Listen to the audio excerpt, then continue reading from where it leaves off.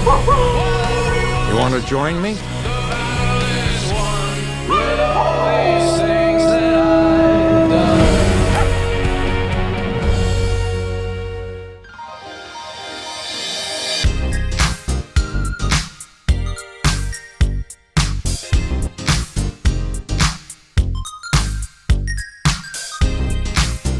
I came here expecting to talk about, just a kid's movie, but there's a real, especially for somebody who's very open about how he raises his daughter, there's a lot about, responsibility of being a parent here. Were you kind of amazed by that as well? Well, yeah, I mean, I love the fact that they very much embraced how the job of parenting is a job that constantly shifts.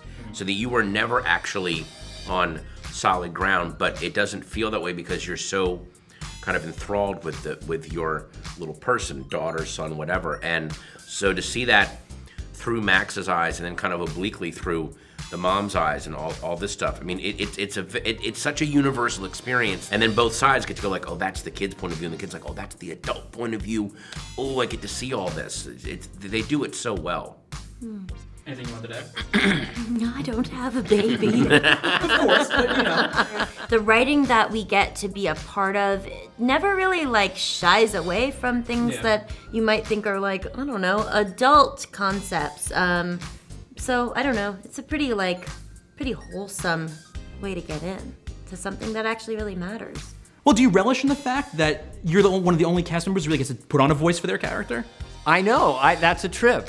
I don't know what that says. You'd think in the past, everyone would put on a funny voice, like, hey, I'm a parrot, how are you? But yeah, it's kind of what I do. I have an appropriately really bland voice, so I can add a lot of things to it, and a bland face. Like John Lovitz has, my friend, has an interesting voice and face. Like John, they put huge amount of prosthetic makeup on John on Saturday Night Live. He'd walk up to me and go, hey, do you know who it is? I go, John, it's you. How'd you know? But with me, I can disappear.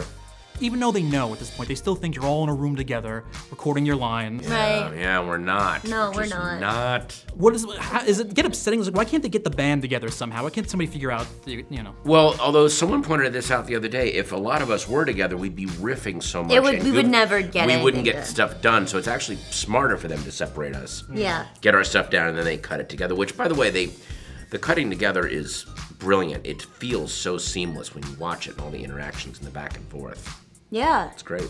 Obviously, since Max deals a lot with the rooster here, you would want to be in a room with Harrison Ford, I imagine, just to do it. Of course I would. Although, you know what? I'd be so intimidated. I don't know how fun that would be. I think I would be too scared. Yeah. So I just, I'm glad that I had my own little space. Because I'm much better when I imagine myself interacting with Harrison Ford than I think if I actually were to be chilling out with him. You can ad-lib as much as you possibly want, but, Brian and Chris are crafting a movie with a story, so you can't stop a 90-minute animated film and say, this character is now gonna do a 5-minute song and dance number that has nothing to do with the movie. So you try to put in little ad-libs, but they let you do anything you want. So there is somewhere a 5-minute dance act that nobody's ever gonna hear. I sang as Pop. He sings, hey, would you know me? So yeah, I'm dancing out there. Pops is doing impressions, What are you doing? Anyway, this is Regis Philbin. How are you? Secret Life of Pets 2, all right? You ready for this?